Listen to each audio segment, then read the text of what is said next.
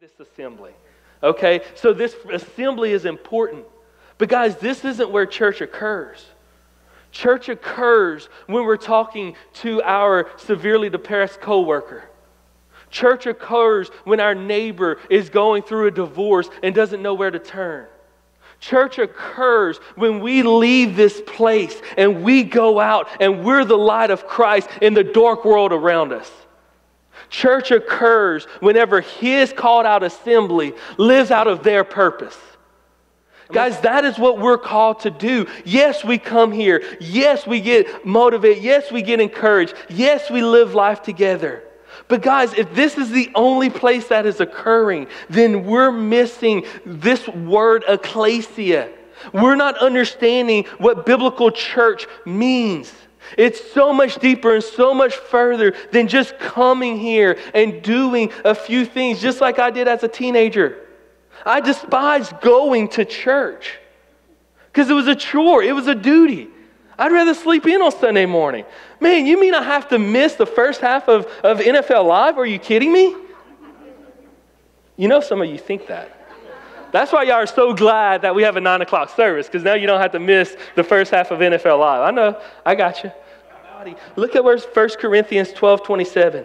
It says, all of you together are Christ's body, and each of you is a part of it. Guys, we are vital to what God wants to do in this broken world. I love this illustration that Scripture gives that we are the body of Christ. He gives this visual illustration of the body.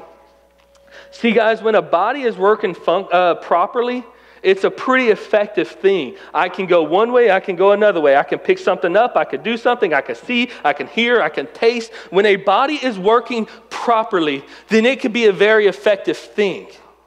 Those in here who are born again believers, you don't just go to Bethel. You are Bethel. You are this church. You are what this called out assembly. You are what God has said. Guys, church doesn't just happen at 9 and 10:30. We come here at 9 and 10:30 and we worship together and we assemble together and we hear God's word together. But we cannot leave that here, because then we're not the ecclesia. Then we're not the called out assembly. See, Jesus didn't just tell his disciples, hey guys, guess what? Meet me at this rock every Sunday at 10 o'clock. We're going to sing a couple of songs. I'm going to teach you a couple messages, and then we'll be done for the week. That's not what he did. The word is koinonia.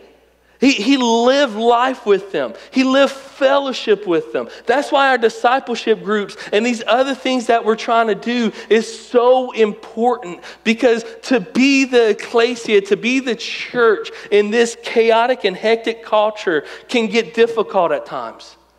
But we must remember, we don't go to Bethel. We are Bethel. We are a part of what God is doing here.